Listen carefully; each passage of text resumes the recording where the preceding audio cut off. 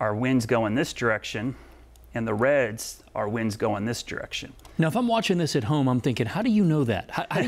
How do you see, what are you seeing there that tells you a broad area of rotation? So what we're looking at, Bill, is the radar's picking up something in the air. In this case, it's probably raindrops that are being wrapped around. And because it's a Doppler radar, the reason it's called Doppler radar, it's not just some marketing term, it uses a thing called the Doppler shift. And you probably have experienced, have you ever been to a train track and hear a train coming, and it goes, and the frequency of the sound changes as the train is coming towards you and away from you.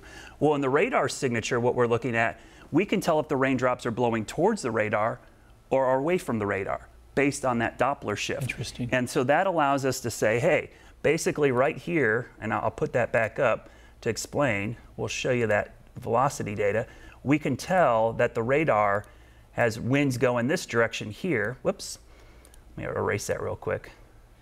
And let me just jump in here. For anybody just tuning in, obviously we're in the middle of a tornado warning.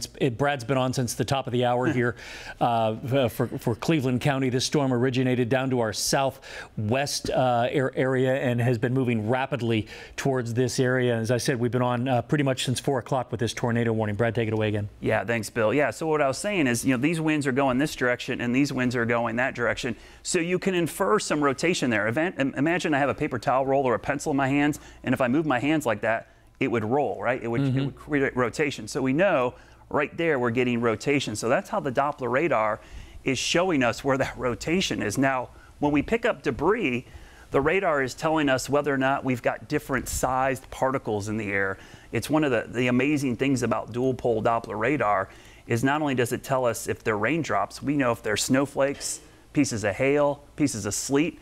And in these cases like this, unfortunately, we can tell if it's shingles, 2x4s, leaves, because they're all not the same shape.